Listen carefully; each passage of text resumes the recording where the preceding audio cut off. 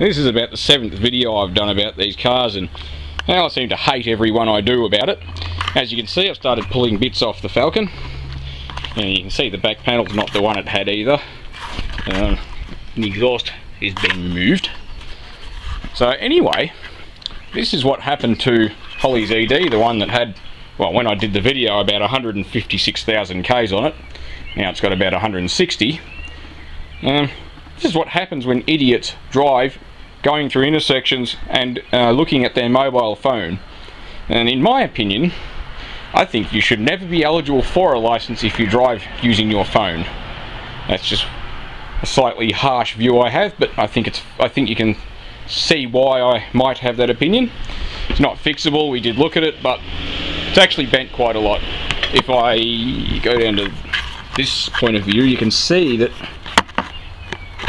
yeah, it doesn't line up anymore. The top sticks out. By the time you get to the bottom, it sits in. So yeah, it's bent quite a lot. Like this part of B pillar is bent in. The door opens and closes, but well, not there, not much to see. Already pulled bits of it off.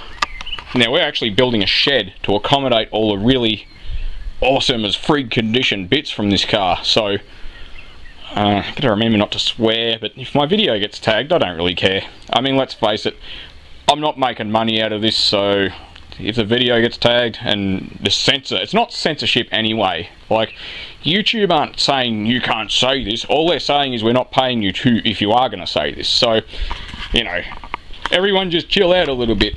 It doesn't affect me. I do this because I like doing it. I'm not pumping content out because I might make some money out of it. I don't make money out of it. I'm not making anything. So, anyway, that's the old. This is the new. And as you can see, I've done quite a lot of work to it already. This is the headlights, indicators and front bar off the smashed one. So the astute of those among you might realise those are the plates off the EB. But we got an angry letter from the council about unregistered cars out the front because I had a parts car, a VT, on the nature strip. I don't think I shot any content of that because it was pretty boring. But I wanted bits for the Calais. And the thing is, the council didn't think it was very good parking it there for 2 weeks. So this thing has 190,000 Ks on the clock. The exhaust from the other car is on this one. So yeah, that's the almost brand new exhaust from the other car. Now the back panel and lights on the back of this are, yeah, from the other car. So I'll open the boot. The boot I've detailed. The only dirt in the boot is from the cloth I used to apply the Armor All, but this is what's possible to achieve if you really put your mind to it.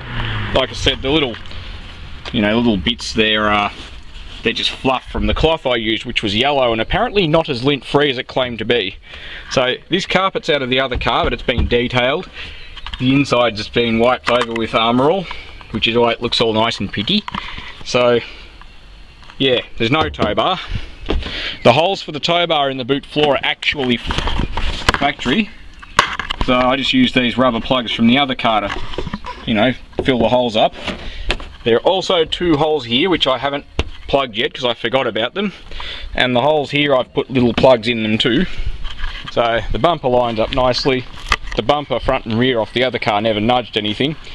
And as you can see, we've got a factory blanking plate for the tow bar, and it's missing 3 out of the 2 out of the 3 little barb clips, but the middle one's pretty strong, but I could put some Sikaflex behind it just to stick it in place. You'd only need to do it around this part, but this is different colour to the bumper, so I'm going to actually paint this.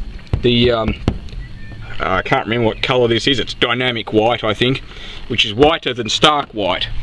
So this thing's not bad. It's oh yeah, we actually replaced this seal on the boot. See, this is what a seal's meant to look like. See, it's puddingy and spongy.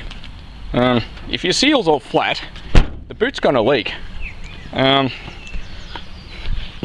Grandpa, whatever his name was that owned this thing, had one of those little bottles that came with the car, and that was the result. So those are going to be made to look nice because it looks absolutely terrible. You know, there's little chips he's gone over. You know, for the love of God, please don't touch it up yourself. Pay someone to do it. There's the odd. It's got no rust, except it kind of looks like it where the drip checker's sort of cracked. It just needs to be sanded back or something and phosphoric acided, but the panel beat is going to take care of that. I'm not going to do that myself. I fix engines, not bodywork. And same with the bonnet, like it's got the odd idiot spot here and there. So the grill's from the other car too, actually. Let's open the bonnet. Now, another thing I've done to this, we've got a set of leads, but we've ordered a dizzy cap and rotor button because they're a pain to get off, because they're under here. They don't really ever need to come off anyway. You can just see the leads there. But if you're going to replace the leads, you might as well replace the cap, because they do break down. Today, and yeah, look, got a battery cooler. Who ever sees an EA to ED series Ford with a battery cooler? Not that many. They were always removed. Even I used to rip them off and throw them away. But they're there for a reason, because the battery sits pretty close to the exhaust. As you can see, it's sort of a hand span away. Yeah, it has a little shield. The shield's also off the other car because it looked better. Actually, so is the dipstick. But this is what I did today. If the camera wants to focus, be a good camera. There we go. So that's what I did today. There's a little, it's a white with black trace colour. I don't really remember what that goes to, but I've extended it, heat shrink and solder, obviously, because, you know, you're an idiot if you use anything else. Crimp plugs are okay, but you do have to solder them because, remember, battery, acid, corrosion. So that I just soldered on. Nice new brass terminals. The layout's a little bit disappointing. I can't really do much better than that. It's not like it's a 70s car where it's only got this and just about nothing else, maybe another wire.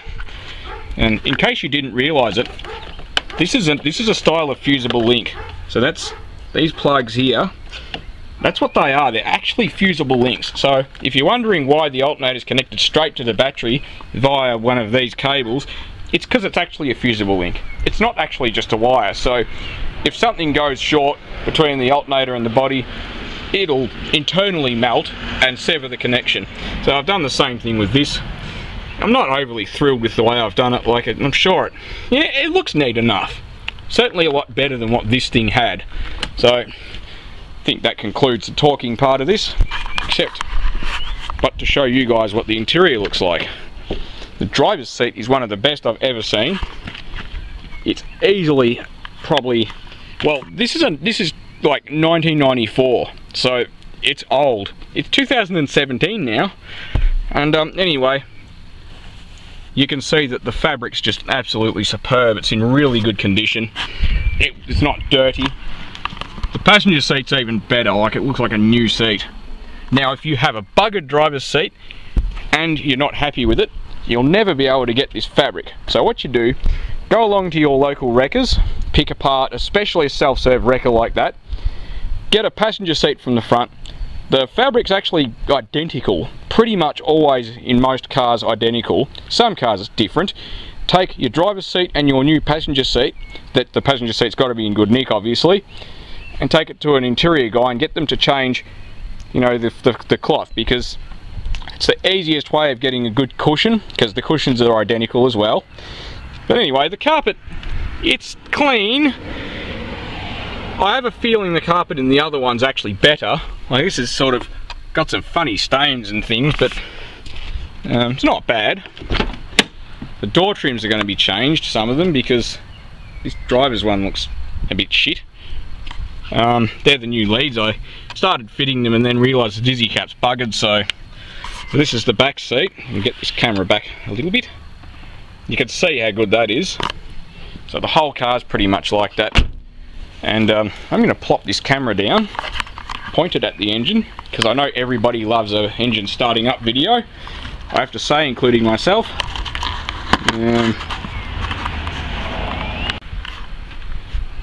I know everybody likes a good engine starting up video, including me. I'm going to just zoom in a bit.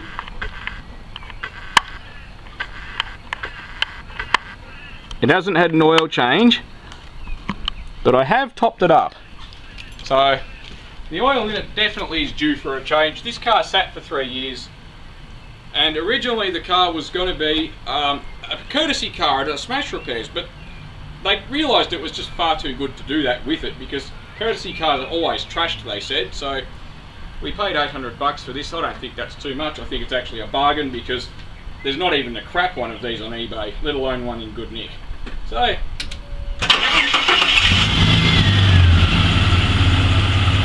it started up like that, apparently after 3 years of not being started or touched. It would probably run a little bit smoother. Sorry about that, everyone. Crappy cameraman chip. It would run quite a lot smoother if the dizzy cap and leads were replaced, because the towers on the cap are quite corroded. Yes, clean engines. It's great to work on clean engines, but if you do that, be aware that you're probably going to end up destroying things as well as cleaning things. So that's why mechanics tend to use kerosene guns when they're around stuff like that. But you know, you don't want to get kerosene in things either. So if you're going to clean the engine with a pressure cleaner, do it. Put a bag over the dizzy. If you can't be bothered, clean the motor out, then replace the dizzy cap and leads and stuff. I mean, really, the leads are original anyway. So it is running coolant. It just runs absolutely superbly. Like, it doesn't leak oil, it got no mechanical noise whatsoever, and it shouldn't have. It's done under 200,000 Ks. So, hope you guys enjoyed the video. No, the aircon doesn't work. Yes, it does have gas in it. All I did was just undo the cap and depress the Schrader valve with something made of plastic, I think, because I didn't want to damage anything. And yes, it does have maybe 50 psi of gas in there, just based on what came out. I didn't let any gas out to speak of. It's an R134A system, just in case you're curious at all. That's the specs of the air conditioning. I don't know why that sticker's upside down, because the other one isn't. So, oh well, you'll just have to turn your head upside down. So this thing doesn't have an oil cooler, which the other one does, so that's going to be fitted to here. It's actually a factory oil cooler for the tranny. If I zoom in there, you'll never see anything because it's a bit of an abyss. Yes, there you go, centre of the frame. That is a knockout. There's two knockouts for the cooler lines. I'll actually show you on the other car. So if we go here, that's the knockouts, but this is obviously with the bumper removed, so that is going to make it to the other car.